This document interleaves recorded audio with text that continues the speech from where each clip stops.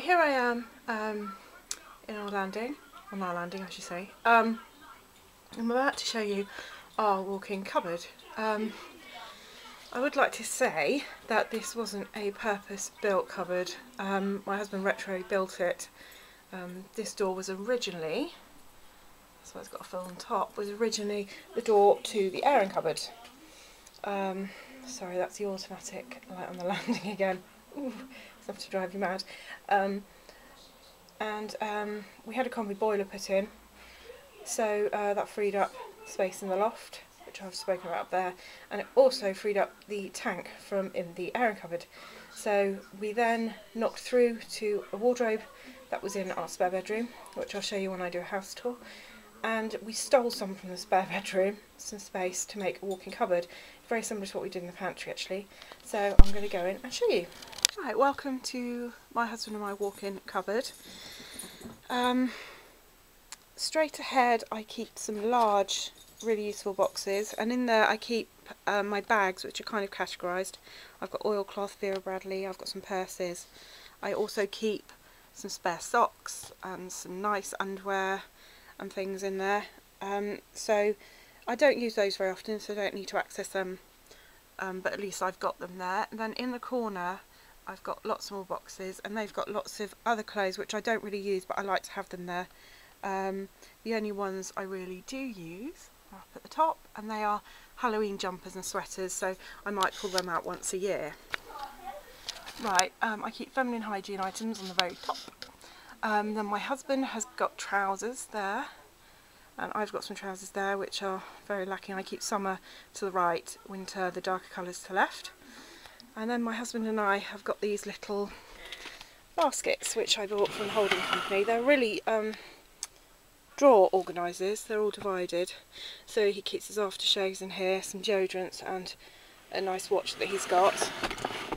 And then in mine I keep body sprays, the old perfume, and not an expensive watch but a cheapy watch, but it works all the same. I keep some compacts in here, so if we want those we can just slide them in and out, so they're labelled. We've got a squeaky floorboard. Below that is a shelf with a few jumpers and cardigans on, and directly below that I've got 3 big tubs with all my knitwear in. They've got cedar in them, so hopefully we haven't got moth problems. I haven't had moth problems ever, touch wood. That's such a mistake to say that. So they're all in there. So the shelf above jumpers or cardigans that I use more often, comes kind of September, October, probably September, I shall sort through them and put my favourites there, so I don't have to go through the boxes to get to them. This is the shelf closest to the door, and these have got large baskets. These are from Lakeland. The very top one holds my husband's knitwear. Then this one holds men's spring summer shirts, so they tend to be short sleeved. Going down to the next one, which is slightly messy, they're his autumn and winter shirts, which are his long sleeve tops. They're in that big basket there. He's 6'6", so he doesn't have any problems reaching any of these. He doesn't use the knitwear terribly often. He works outside, so he uses jackets and things more than jumpers. He'll only really use those on holiday and things like that.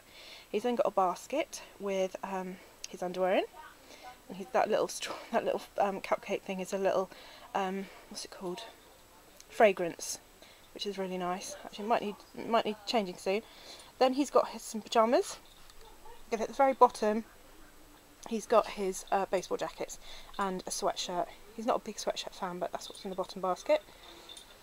So that is that side of our cupboard. You can see we haven't got hanging in here. This just works more for us. So now I'm going to show you the other side. Right, this is the other side of the wardrobe. I'm just going to pan down and show you. These are the really useful drawers. Anyone who's seen my son's cupboard, my pantry, will know these. I've got the large size, which is that size in those cupboards, but these incorporate the very shallow size, which are ideal for A4 paper, and they also have the mid-size. You can get these are a drawer, it's got my tights in, these are drawers, but you can get boxes which pull out, and the boxes are like those with, I don't know if you can see, they've got blue handles, so they're the boxes that you can use. And I've got the box ones in the hallway, which I must show you. It's got all of my outdoor things, and it's also, my husband's got one in the garage for all of his sports and cycling things. So in these, I keep at the very top makeup and things. I've got them all separated out. I've got drawers of handkerchiefs, bracelets, necklaces, brooches, headbands and hair things. Excuse me. Lipsticks and lip glosses. I've got face makeup, eye makeup, Marcus's belts, Marcus's wallets, Marcus's jewellery, and then I've got, these are where my clothes mainly are. I keep my pyjamas, I keep my jersey dresses in a drawer, because anyway they don't crease and they're just neatly packed away in there. I keep my socks and my underwear in these, and at the very bottom I keep my skirts. I'm not a big skirt person, but I use them, you know, for going out and in the winter perhaps with short skirts and boots. And I keep my tops in here. So this is basically mine, apart from the 3 tiny drawers which are my husband's. So yeah, and then on the very top I keep our 2 huge travel bags. Next to that I've got a hook where I hang all of my dresses. I keep my long at the back. Again, I only wear these kind of occasions, or you know, if I'm going out, things like that, so I don't wear them very often. And then I bought this, I like this, from Holden Company in their sale, and it's 6 hooks. As you can see, they move, and you can hang, it's a blouse hanger. I've actually got dresses on mine, so I've got, these are all my short dresses, so I keep my short dresses hung so I can see what I have, and then I keep my long dresses at the back.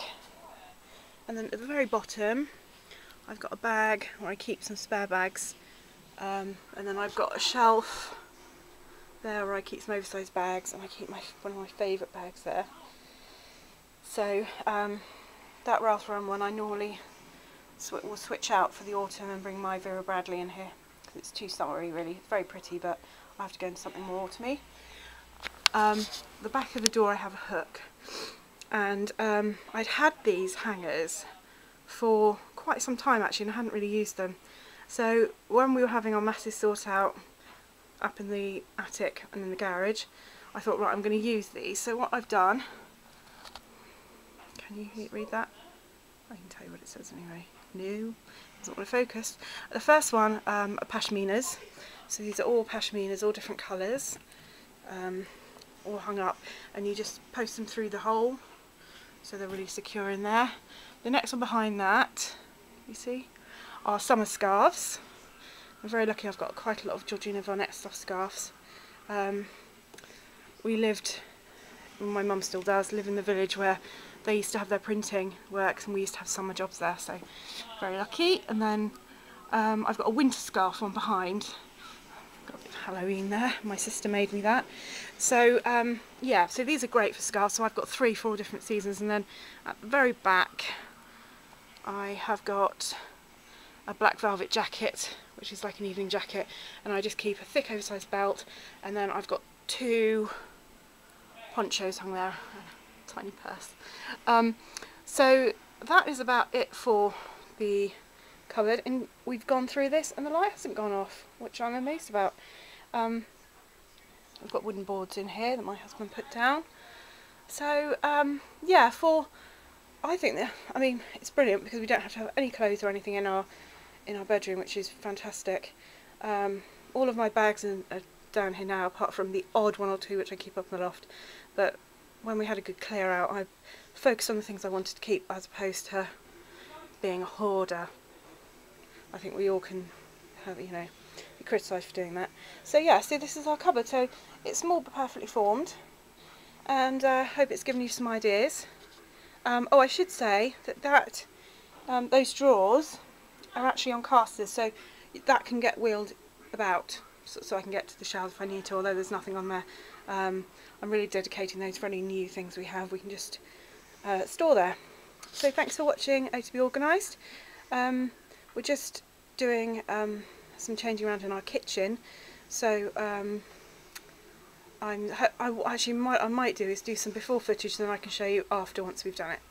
Okay, thanks for watching. Bye.